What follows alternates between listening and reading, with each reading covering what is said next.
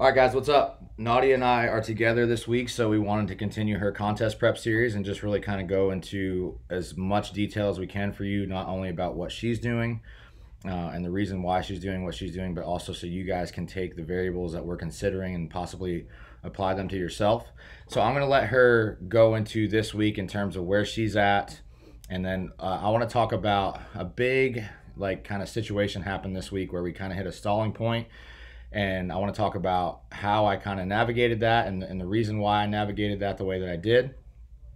And then we're going to do a segment also on cardio, specifically to Nadia and Nadia's prep, but then I want to make it more general as well and talking about just cardio considerations in general, modes of cardio, heart rate, what I look for in that, what you guys should be looking for in that, what's ultimately most important, how to improve recovery through cardio, through different modes of cardio. So I think you guys are going to enjoy that a lot. That's a question I get often, not only through my social media, but also when I start with a new athlete. They ask me, hey, why are you having me do cardio this way? So I kind of want to go into that and just explain in more detail about, why, or my thought process into that. So let's start off with Nadia and where she's at this week, and then we'll go from there.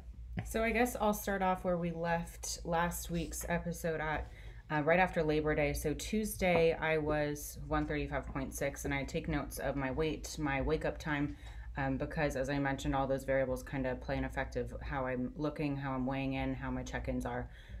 So 135.6 last week on Tuesday.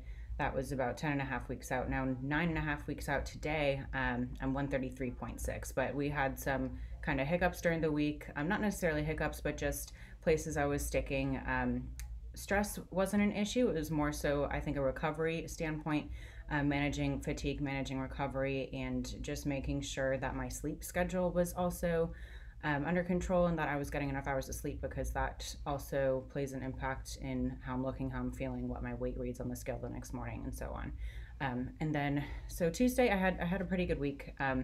I know a few weeks ago I had mentioned that my recovery was a little bit off. I felt that I was just heavy and tired, and having drops after my rest days. So I was obviously in dire need of that.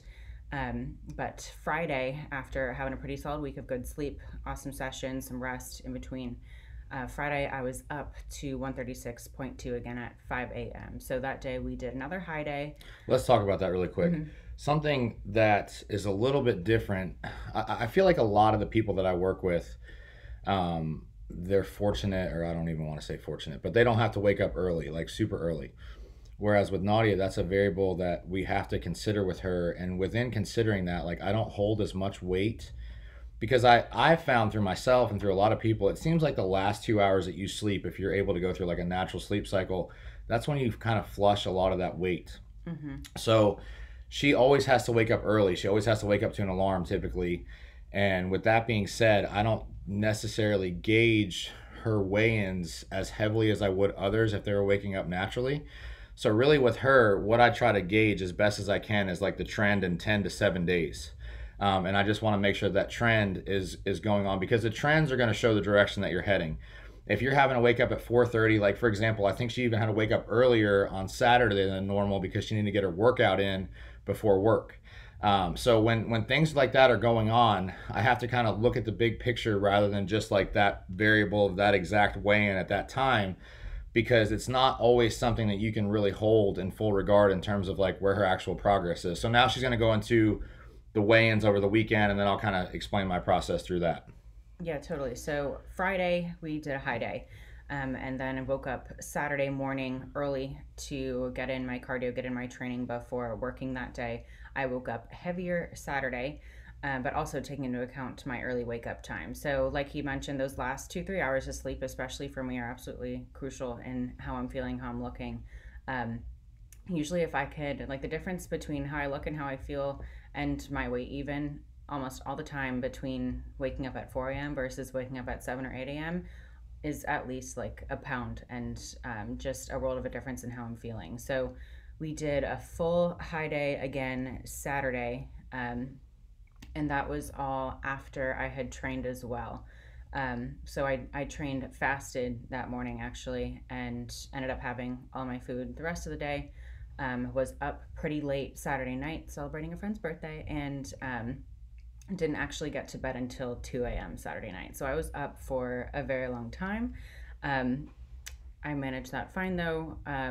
Really wasn't an issue. I felt fine the next morning, waking up at, I believe I woke up, I know I have it written down. I think it was 7:30 or maybe 7, 9:30. 7:30 7:30 on Sunday. Yeah, 7:30 on Sunday. Boom. And was lower than I was even the previous Tuesday. So I went from 135 that Tuesday before to up to 136.2, up to 136.6. And then even after a long night or long day and a short night of sleep, even just sleeping in till 7:30 in the morning was helpful for me. And I woke up a bit lighter and I felt great. I felt great Saturday, even though I was up for a while, and I felt better Sunday after having that rest. Monday morning, however, I felt tired. I felt a little bit beat. I feel like that lack of sleep had caught up to me. And I looked, it just reflected in my check-ins as well. I just looked watery and softer and just a bit swollen everywhere, honestly. And it was not necessarily discouraging because I knew exactly why. And I think a lot of people beat themselves up too much over check-ins when they know the variables at hand have been off a bit. For example, my sleep, how much I was up, awake and walking around. And then just the fact that I hadn't had a whole lot of rest between being up early, working out the same day, being up super late, and so on. So then I didn't, like I said, I didn't feel too bad about my check-ins. We knew that it was something that was in my control to be fixed, obviously. And we since added 20 minutes of cardio post-training on the bike specifically. So. All right, so I'm going to kind of backtrack. So Friday morning, Nadia checked in with me and I got her update, and I could sense like a little bit of frustration in terms of, I think anybody, it's very, very natural when you're going through a prep. Like you really hold a lot of your day's outcome or how your day is going to start based off of what the scale tells you in the morning. So she was frustrated because I think, if I believe correctly, she was like 136.6 on Friday or somewhere right around there, which was the same exact weight she was the previous Friday. So going through this prep this whole time, I've been really coaching her up on, okay, like all that matters is your trends. Well, this is the first time that her trend wasn't trending in the right direction. So when I'm coaching somebody, it's really important that I navigate things in terms of addressing the overall plan and looking at the overall plan, not too quickly just throwing the towel on the plan, and then also like her confidence. So if you fed somebody up to this point, in which we went from 1 refeed to 2 refeeds a week. 1 week we did like a half day just to kind of see if we got a different response out of that.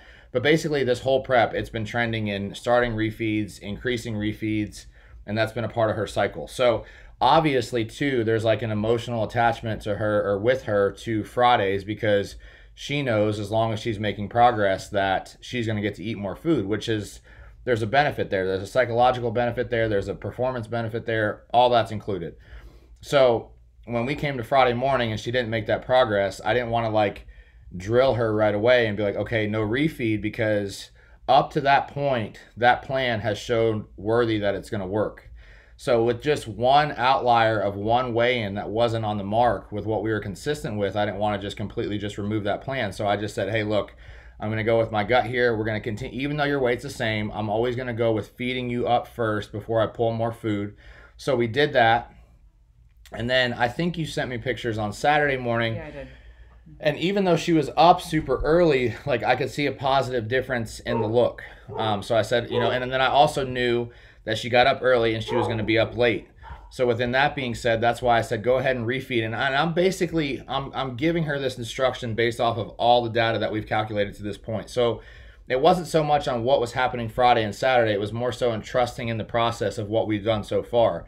And that's really what I want to encourage you guys with, is like not being so fixated and not letting your day be dictated by what the scale says in the morning, but the overall process of what you're doing is so, so important. And then also at the first sign of lack of progress, to not overly, use a lack of patience and shoot yourself in the foot and make changes. So again, we rolled with the consistent plan. And then this morning, she's the lowest that she's been so far. So she was at 136.6 on Friday. This morning she's at 133.6. So within that, it's like, I just want to really encourage you that, whether you're a coach, whether you're an athlete yourself, I would encourage you to basically over trust in your plan until it really proves that it's no longer working before you make changes. Because if you make changes every time you don't get the result that you want, you're going to run out of variables to play with at some point. And me, like I said, I would always err on the side of overfeeding somebody rather than pulling more food. And then I want to get into the next point, which was, so you guys might be saying, okay, well, why did you give her more food but then add more cardio? So going back to last week's update, we pulled back on the HIIT cardio. So HIIT cardio has a long-term effect in terms of the metabolic effect, fat burning effect. So when we pull that back, the reason why we pulled that back is to further elicit recovery. But basically what I'm trying to do now is match the HIIT and get the cardio from steady state to match the HIIT in terms of just overall output, energy expenditure, things of that nature. But within that, help facilitate better recovery. So that's why I just add a little bit more. And then also too, like, in my mind, Nadia is winning nationals. So I want her to be ahead. So if we can just, tweak something like really small like that and then make the result that we want to keep her ahead, that's what I'm going to do. Anything else before we just jump into just cardio in general for this week? The bike specifically. Okay, yeah. So, and this is kind of transition topics. Like I said, I want to do an overall topic on just cardio. Cardio for me more than anything else, and this is hard because I've been there as a prep athlete. Cardio is all about heart rate response, okay? And typically, your work level that you're at within that heart rate response, that's what matters most. You can do that so many ways, so don't get so fixated on what type of cardio you're doing. And it's hard. Like, there's so many competitors that have this emotional attachment to the stairs. And whether that's because the stairs made them work harder, whether it's because they won when they were using the stairs, whether it's because that's what they saw their favorite competitor doing. But there's also a component to the stairs of hindering or limiting the ability to recover. So I'm fine with my athletes using the stairs, but there's going to come a point in prep where we need to navigate things really smart, and we might need to push the energy expenditure up, but I don't want to do that at the cost of also hindering recovery. So when I added this cardio for her, I really don't care so much what she's doing in the morning because that's kind of a constant variable right now, but since we added more, I wanted to further facilitate or at least not hinder the recovery aspect of that. So that's why I put it on the bike. And the bike for me, and if you look at the research on a bike, the bike has no eccentric loading. So there's no pounding on the joints. The eccentric part is when the muscle is being shortened. So, I'm sorry, muscle is being lengthened. So within that, if you're looking at like a treadmill or stairs or anything like that, there's a lot of eccentric loading that's happening. So within that being said, if you're not properly like looking at how much recovery is being hindered by the cardio that you're doing, that could hurt the process long term. So that's kind of my thought process into why to use the bike or when to implement the bike, because again, like, you can work extremely hard on a bike, but your recovery abilities on that bike are going to be a lot better long term than if you're doing something that's pounding your joints, eccentric loading over and over again. So that's kind of my thought process into that. Yeah, exactly. The stairs, I was so familiar with the stairs for so long. And everything that was an effect of the constant pounding and just the recovery aspect of the stairs, I was just so used to it and so familiar of it because I was doing it for so long. But specifically, I had a lot of IT band and hip issues and just recurring things that I couldn't get away from that just kept showing up because I kept showing up on the stairs. I never had much trust in any other form of cardio because the stairs was really all that I knew to do. Because like Matt had mentioned, my heart rate was always the highest. I felt as I was working the hardest, and if I could do steady state cardio on the stairs versus on the treadmill when my heart rate is less, I'm burning less calories on the treadmill than I am on the stairs during a 30-minute session. I'm going to do the harder option where I'm burning more because in my head, that's what's going to get me closer. That's what is going to help me more. But specifically in the morning, I have been keeping that variable the same of sticking with the treadmill and incline walking for my cardio. I walk using, we have those Precor. I think Precor is the brand of the treadmill. The incline's at about 10 and the speed is 3.3. And I learned that I need to stretch my calves before and after really well because I was experiencing some pain from that just because it wasn't something I was very used to. But since I've really, really started to enjoy just walking on the treadmill, and it's not an easy walk by any means. I'm not holding on. If you're holding on your treadmill, you might as well just put your incline back down because it really does you a disservice to be holding onto the top of that thing while you're doing your cardio. The incline's there for a reason. And then the bike I really enjoyed too, just because I didn't feel any kind of hard impact. There was nothing hurting or aching, and I felt as if I was able to get a good stretch and good blood flow and move all that lactic acid that I have sitting in my legs after like a training session, for example, just moving that around. And I think it'll help actually keep inflammation down for a little bit just by getting everything moving and not being so high impact during my cardio. Yeah, two other things that just came to mind is one of the conversations that we had when we first started is like you want to plan out a prep, or you want to plan out a progress phase or whatever you're doing with variables that you can still call on if you need them. So really it's like this thought process in my mind of getting away with the least amount you can and getting the most out of it. And then when the least stops working, then you increase it. So if you start out 16 weeks out and you're on the stairs and you're going, as hard as you can on the stairs, when that stops working, you literally have nothing else to call on. And not only that, but cardio response, the benefits of cardio, fat loss from cardio, it's not all about going as hard as you can, because if that were the case, we would be doing sprints all the time. We would be doing swimming laps all the time. Like, we would be making our cardio as hard as possible. Again, it's just this mental battle that we work with. Yeah, I mean, it's like we're always like, okay, let's push it more, let's push it more. But if what's working is continuing to work, like, don't push the threshold up anymore. Yeah. Because then if you stall out 4 weeks that left to go, like right now, like if we stall, and I think the stalling is from her needing to do more, we have the stairs. We haven't even touched the stairs yet. There's so many things that you can do if you don't just go as hard as you can out of the gates, because it might not be necessary. And don't take this as me saying don't work hard. I think the working hard really needs to come during the training. Mm-hmm. And then you need to use the cardio to enhance the training through not limiting your ability to recover from the cardio method that you're choosing. Because through that cardio, your training can suffer too if you're not smart. For sure.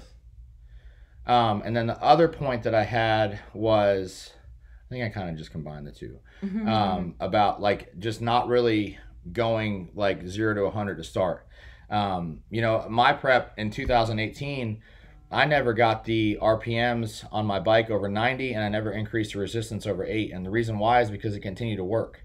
So it's just like sticking to the smallest amount of variables that you can, ride them till they no longer work. And then when they stop working, this is the other thing I was going to say, it's not always about doing more either. Like, especially for you girls that are listening to this, like, y'all's recovery is so finite, which is with guys, like, typically I can just push a guy into the floor and he's going to continue to respond. And with a girl, you might be able to get away with that short term, but the longer you continue that process, the more your body's going to fight against you. So at some points of this prep, when Nadia stalls, I'm actually going to pull her cardio completely out. I'm going to tell her to rest for a few days. I'm going to tell her to eat within somewhat of a plan, because there's more to it than just more output, less intake, more output, less intake. And that goes back to the cardio variable as well, because again, like, cardio is a tool that for me is down the list. It's necessary, but it's down the list. Well, I want performance up as high as we can in terms of training.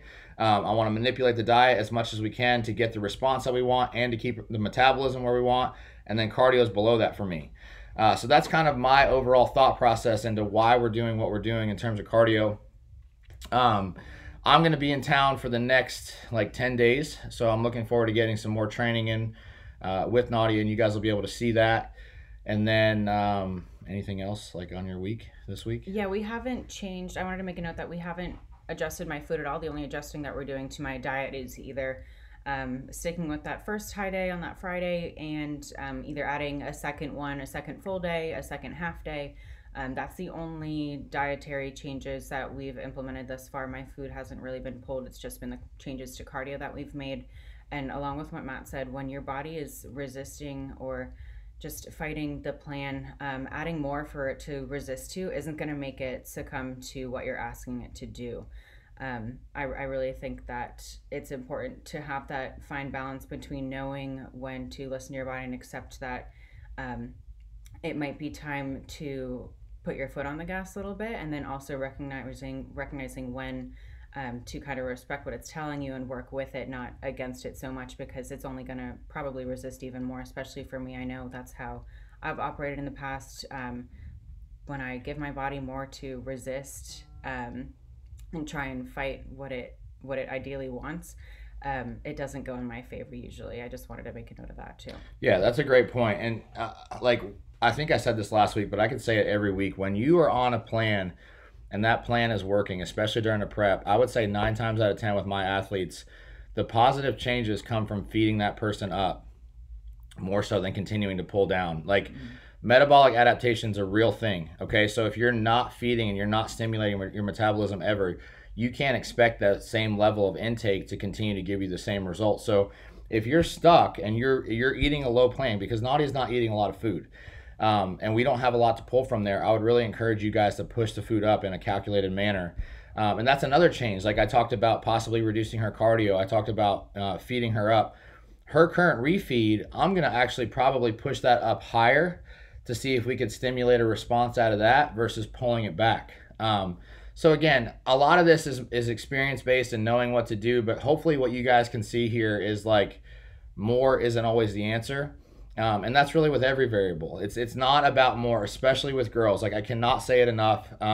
Just another example of that, like with Ivana, I just made a post about her, but this whole year with her, for me, has been about navigating her and finding ways to feed her more, because our preps up to this point, like to get the result that we wanted. And the thing about Ivana is that she's so gifted. So like, honestly, at the end of the day, anybody can get her in shape. But my responsibility and what I really hold to myself is like being able to keep her longevity in the sport long term, so that way we can get in shape with a better result without having to go to the same extremes. So again, it's learning how to navigate these things properly, and that's what we're really focusing on here. And it's the same thing with Nadia. Like I told her, as she goes into her pro career, whether it's in a few months or next year, whenever that is, I know it's going to happen. My goal with her is like when she's competing as a pro in 3 years to be eating more food than what she's eating now. And if we navigate it right, I know that she can do that. Yeah, absolutely. I think if from prep to prep, getting ready from show to show, if you're constantly and consistently eating less and less and having to do more and more cardio each time, you need to reevaluate your approach, how much of an off season you're giving yourself, how high you're getting food, or how maybe even sloppy you're getting during your off season when you're not getting ready for a contest. Because it's not necessary for your preps to get harder and harder consecutively every single time. Of course, you adapt and you get better at dieting and you get accustomed to lower food if that's the case. But I don't believe it's absolutely necessary to have to pull and pull and pull with every single prep and eat less and less and do more and more cardio. Now, of course, it kind of depends where you're coming from in your off season, but like I think I want to rewind to talking about using like the minimal effective dose too. I think on the stairs, my heart rate was like 170, 180 almost sometimes. And that's just like a level 8, level 9 during my steady state cardio. And like I told Matt when we first started working together that my last minute or so, I jack the level up and I take off that last minute so that I can say that I worked as hard as I could on my cardio and didn't leave anything in the tank. And he said, stop doing that.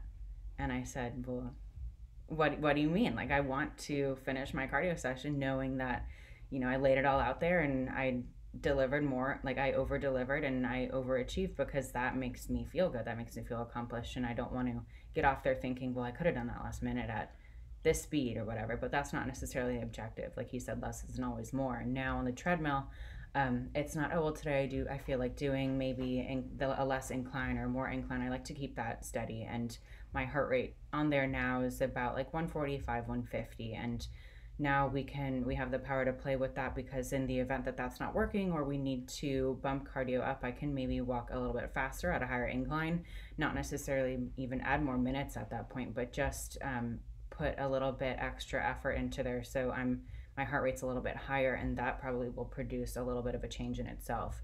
um, so just navigating that in the smartest way possible, and just evaluating your cardio in terms of your recovery and how it's balance with your training too. Because like Matt had mentioned, your training and your performance is a big part of your progress and your weight loss during a contest prep especially.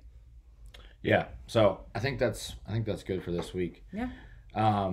So this whole series is going to be on YouTube. So if you guys are watching this on YouTube, whether you're watching it on the Camp Jansen platform or YouTube, we want to also address the questions that you guys have as you're watching this. So please just comment below. We'll be sure to include those, because we're going to do this every week all the way up to the show.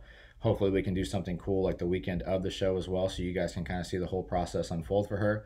Even though with bikini, I'm going to tell you right now, it's not going to be very exciting. But it's honestly not very exciting with any of my athletes. Like whatever works up to those final days is going to continue to work. I'm not going to just change the whole plan just because it's peak week. So we'll be back at 8.5 weeks out.